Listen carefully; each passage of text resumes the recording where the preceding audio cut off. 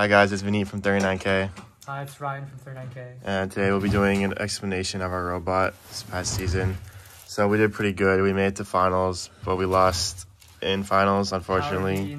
Power Beans OP. But yeah, so I'll just start off with our explanation of our drivetrain. So we went for 600 RPM because, you know, speed, I like speed. And basically, as you can see, we only have 2 wheels on each side. The reason for this is literally just to save weight, because extra wheels is extra weight, and we didn't really see any issues with like sinkage in the ground just because our robot was so light. And then to our track wheels right here. So we were supposed to have 2 track wheels, but in finals 2, our track wheel broke and then it snapped off and we didn't have pieces to put it back. So in finals 3, unfortunately, we crossed Auton because of that and we lost Auton. So it was kind of unfortunate. And in terms of like positioning our motors for our drivetrain, we just had it really nicely packed together. So shout out to 8A and 9A for this motor placement in the middle. So I got the idea from there. And yeah, so a really nice thing we used is these plastic collars right here. Instead of like buying them, we literally just like made them ourselves. So we just took a 0.25-inch spacer, drilled it out, and then put the collar screw in there. We use this all around the robot for like low pressure situations, and it just really just allows us to save weight on the robot. And like, yeah, we use like plastic nuts and screws all around. So yeah, going to our intake, we had a pretty standard intake, just one motor, nothing too crazy. 600 RPM first layer, 600 RPM second stage. You know, we have the standard ramps down here. And you want to flip it over. So like, we have these wheels down here, which was really nice because it stopped us from getting stuck in the ground from the hooks. Like these intake ramp from getting stuck in the ground is just glide on the ground. It just has barely clearance from the bottom of the ground, so you can always just slide on the ground without us getting stuck inside. And in terms of doinkers, we had just 2 normal doinkers right here. This allowed us to get the 2 rings from the middle. It worked pretty consistently until finals 3. Yeah, when we crossed and we no track wheel, but yeah, it worked pretty well. Like we hit 6 rings, like full goal a few times, like 4 or 5 other times. So our Autons were very consistent other than that. Then we have a little tongue mech right here just to get the 3rd ring from the stack. You know, shout out. Shout out to Aaron right here. Saved us through Olav calls, Elam's until finals. Yeah, so interesting, cool thing about our Ladybrown here is that first it's direct, but then we have a rotation sensor right here. But it's also pivoting right here. So this allows us to basically more easily load into our robot. So we have a hard stop right here, so it can't go down even more. And basically it just goes nicely in our robot. So we have this compression fit here. We have foam tape right here, and then we have this mesh right here. It's also on a cut 1x1s. So that gives the strength of a C channel. It's actually a little lower than a C channel, but it gives enough strength for us to actually build our entire structure and the Ladybrown out of it. Yeah, there's a lot of robots to be really light. So yeah, and we use like, you know, plastic collar right here. Keep it light, and then, you know, it's just standard, just like wall sticks, a liner. It was honestly wasn't the best. Probably better if it was straight lined, but our CNC broke like for the past month, so we didn't have really something to use. But then, you know, we got the Eugene stickers here. We're locked. He's locked. So yeah, you want to talk about the sensors? Yeah. So sensors, let's just talk about this first. So standard rotational sensor for the Ladybrown. I don't want to do like the reset stuff, and like, so that's annoying. So I just have this, and we actually have two color sensors here. What I should have done is the 2011B BarkBots tech, where like you just like down the refresh rate to like 3 milliseconds, but I didn't realize that, so we just initialized these like 10 milliseconds, like have them offset 10 milliseconds off of each other.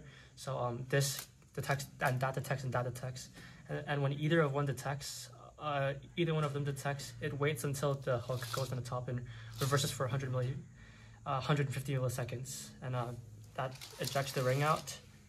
And secondly, another weight safe tech is we zip tied our inertial sensor there. It has worked since spin up. We did this since spin up, and it's scuffed, but it works. Yeah. So like let's talk about our, I guess, intake right here. We have this little cutout right here, so a hole right here with a zip tie and just a rubber band. this just allows our hooks to be stable because ours is like spaced up a little bit because of this screw head right here. So a lot of teams, this will be like shaking around a bit, but it's very stable because of this piece here, which allows us to have very consistent scoring right here. And, you know, we got those custom flexible inserts just to save weight. These plastic collars right here just to save weight. Like all around, just a bunch of weight saving stuff to keep things light. And then going into our mogo mech. So this is a class 2 lever, so it gives a lot of mechanical advantage. So we try to keep our pistons as vertical as possible to get the most force. So these are small pistons because we didn't really need much range of motion right here. So how this has worked is basically, there we go. Yeah, no, there's no air. Oh, yeah, it's fine. So basically, we had this little piece right here. This would go onto the notch of the goal. So here, I can just put this in here. So as you can see, the actual force has actually been put on the side here. And what we noticed is that it's so much easier to tip like this than having like a force come into here. So then we took it, yeah, this for like, this is like the radius is a bit larger and stuff like that. So our force is actually all put into here, and this piece right here is just to lock into place. So we have no air right now, so Ryan's just gonna hold it in place, but it is like very strong. It was really hard for a team to like take it out, and this really gave us a really strong fit. So along with that, even like the California Gold Steels ones, like you just can't pull it out. Yeah, so, yeah, it's impossible to take out basically. So we have these aligners right here. We had this literally same plastic piece like through the whole season because this works so well for us. We just cut this plastic a little bit for this robot. Basically, like even if you're like misaligned or something, it is like this align itself using these free spinning spacers at the bottom. And we use like some plastic screws for those too, like the long ones. And then one thing we tried out for this high strength axle right here. So if you can see from the bottom, we actually shaved off half of it. And for our first practice match in Worlds, basically the idea behind that was basically if it's tilted down like this, you can still grab it. But it caused some issues where like the rings get stuck underneath it too. So in our first practice match, we actually just got stuck in the ring. So we switched it off. But you know what? It's like saved like a lot of weight, like half the weight of a high strength axle without making it like weaker, really. So at the end of the day, it still worked out pretty well. So yeah, we just use these plastic collars here and here just to save weight, this custom stuff. And then yeah, and you know, the 6-ring or anything here. A lot of like standard stuff on the robot. We have these custom, I know these are not legal anymore, but we have these custom 3D printed license plates. So nice things about these is we won't be losing license plates because literally we can just flip it over and then we can just switch colors. So we never really had to like scramble to grab our license plates, which is really nice. Yeah, and like all around the robot, we just try to save weight wherever possible.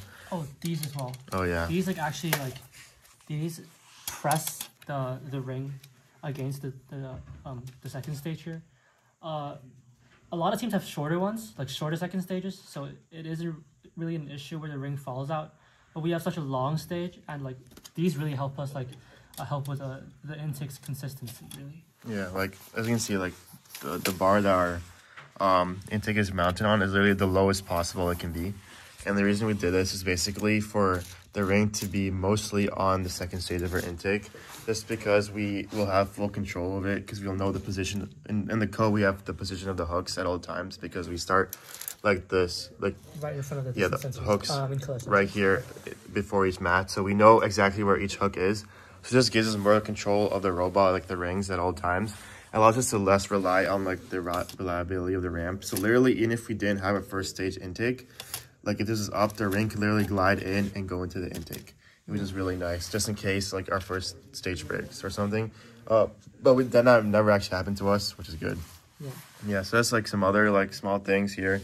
You know, we have these like small ramps right here just to get the bottom ring from the stack, and then this lift right here. So this lift, we only really used it for this two stack in the middle, because we had this tongue mech here, which just it was more consistent. Yeah, it was much more consistent. We realized because sometimes when you get the bottom ring, sometimes like some other rings kind of slide out of the stack and you can't get that third ring. So yeah, it's just really nice. So yeah. Oh yeah, 2011B proposed well, they ran the zip ties here for Worlds, and we feel like, and personally I feel like that was genius. But yeah, we just ran with this. Yeah. So, yeah, thought it was a pretty good season for us. You know. Let me talk about some of the controls.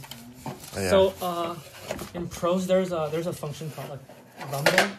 So this is we don't have any air right now, but if when Vinny activates the the gold clamp, when it's from off to on, the controller actually buzzes. So even when the robot's like facing away from Vinny and Vinny couldn't see the clamp, he can feel when the clamp goes down by literally rumbling the controller. And also shout out to 99U. I think it's 99U. The shift key. The shift key. Oh, what? Okay, so we also use shift keys to control our Ladybrown manually. I don't know why it's not working anymore. Sure, you're using the wrong thing. Okay, here, you hold this. Right.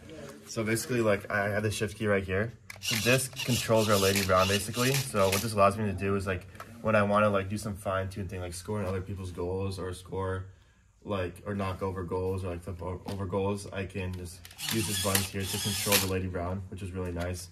So like I had like presets for the Ladybrown to work, but yeah, that's for like other stuff, like for like walls, like align stick and stuff like that, which is really nice in the code. Yeah. So one thing I'll just say is like I drive on brake.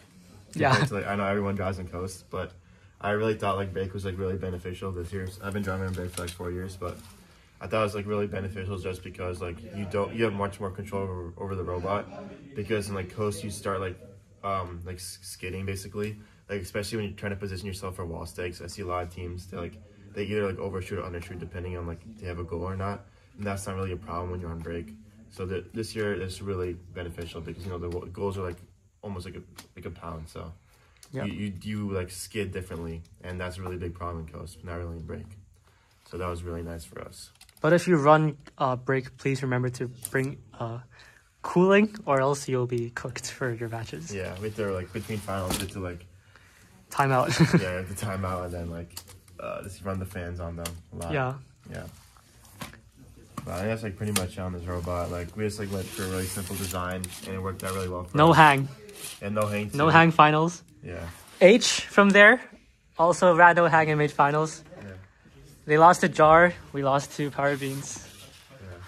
Yeah, it is what it is. But yeah, it was a great season for us and great time at our roles. We didn't really have any issues just because we built such a simple and right robot that like did all the important stuff. So yeah, good luck and push back. Yep. Field. Bye.